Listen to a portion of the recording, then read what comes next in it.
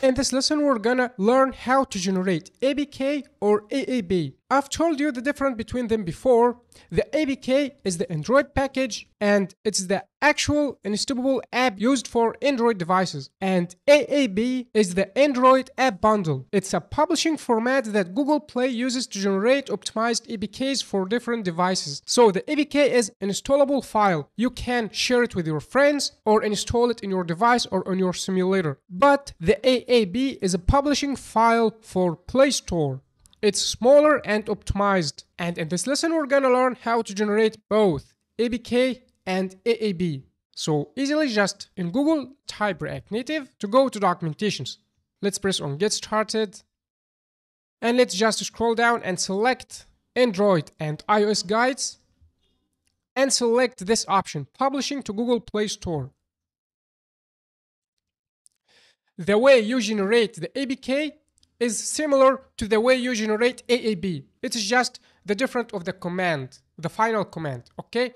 First, we need to generate a key store. So we're gonna copy this command and go to our code and just paste it to generate key store. And this key store is very important to publish your updates in Google Play. So after you generate it, you have to put it inside a safe place, okay? Now we need to add a password. 1, 2, 3, 4, 5, 6. And you have to remember this password. Let's re-enter the password. 1, 2, 3, 4, 5, 6. First name and last name. The name of your unit. You can type anything.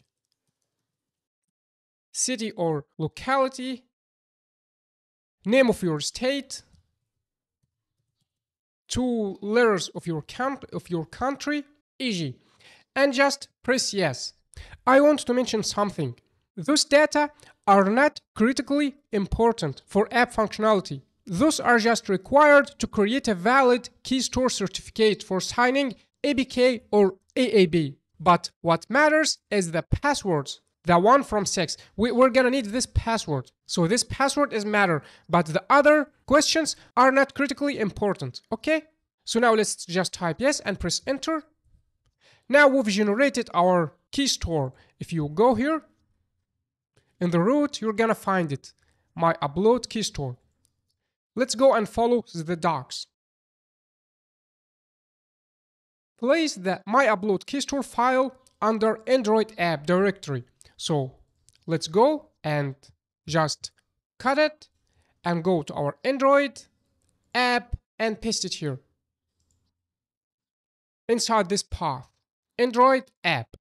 Then we need to add this to Gradle.properties. So let's copy this code, this part here, let's copy it.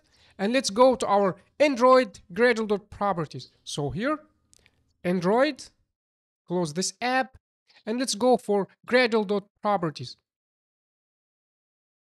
And let's just paste this part of code here. And let's just replace those stars with the password. Remember it? The password that we've entered when we generate this key store from 1 to 6. So you have to put the correct password, okay? If you want to change your key store file, for example, the name of it is what? As we got here duplicated, sorry for this, let's delete this. This key store, my upload key.key store, if you want to change the name of it, you have to change it here also, okay? Now, let's go and follow the docs.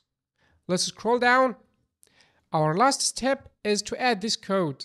So, we're gonna add it in Android app build.gradle. So let's just copy this release. Let's see those 2 curly braces. Let's copy those and let's go to our Android app build.gradle. So here, Android app build.gradle, and let's search for signing configs.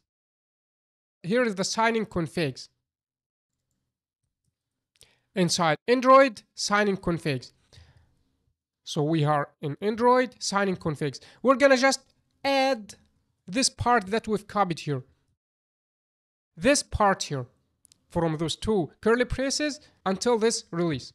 We're gonna just copy it and paste it here. Let's remove this space. And now we are done. What we need to do now is writing a command to generate APK or AAB. Here's this command to generate AAB. So if you just copy it and go here in the root, let's clear the terminal and let's paste it in npx react native build android -- mode equals to release and press enter. We're gonna just generate AAB file, and this file you can upload it to Google Play Store and publish it in Google Store to all users. After we're done with this AAB, I'm gonna tell you the command to generate APK. All the steps are the same. The steps for generating APK and AAB are the same. You're gonna just add some configuration. You're gonna just generate the key store. So the steps are the same, but only the final step is the command. It's different. When you want to generate AAB, you're gonna run this command, but if you want to generate APK, you're gonna run another command that I'm gonna tell you later in this video.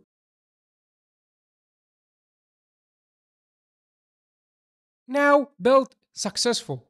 Now if you go here and open Android, app, build, outputs, bundle, you're gonna see here app release.aab, and this is the AAB that you can upload it to Google Play Store and publish it to Google Play Store.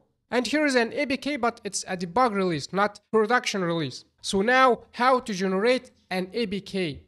This AAB, you cannot install it to Android device directly. So we're gonna just generate an APK to try it or to send it to your friend and so. So here inside the root, just type. Let's just go to our Android folder. So cd Android, and inside Android folder, we're gonna just run this command. Gradle a simple release. Here is if you are using Mac. If you are using Windows, you're gonna just run something like this. Let me type it here. Here's if you are using Mac. You're gonna just run this command, Gradle a simple release. If you are using Windows, you're gonna run this.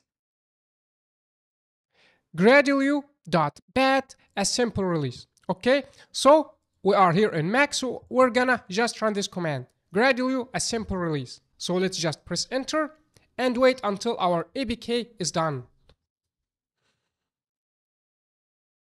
Now build is successful, and if you go here to folders and go to our Android, app, build, output, you're gonna find here inside APK release, you're gonna find here APK release. See, let's just get this file and try to install it inside our Android emulator. But to install the same app in emulator, you need to remove the last one before. So we need to remove this chatty app before.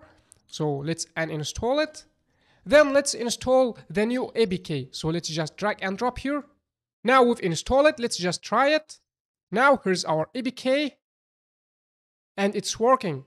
So now in this lesson, you've learned how to generate APK and AAB. And this APK, you can send it or upload it to Drive. You can send it to anyone to install it because you can install it directly to Android devices.